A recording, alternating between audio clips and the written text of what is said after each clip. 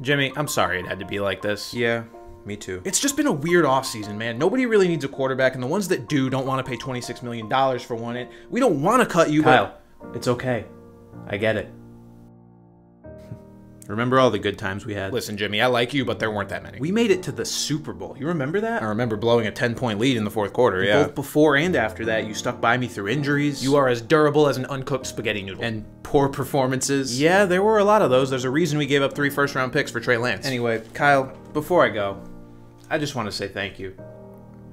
Jimmy, what if we kept you around? What? Listen, we can't pay you $26 million, but if you're willing to restructure, we can still pay you decently and have a great backup quarterback on our hands just in case. Deal. Absolutely. I mean, it was either this or OnlyFans. Honestly, you might make more money doing that. Kyle, what the hell? Look, I just don't fucking trust you, and I trust those idiots even less.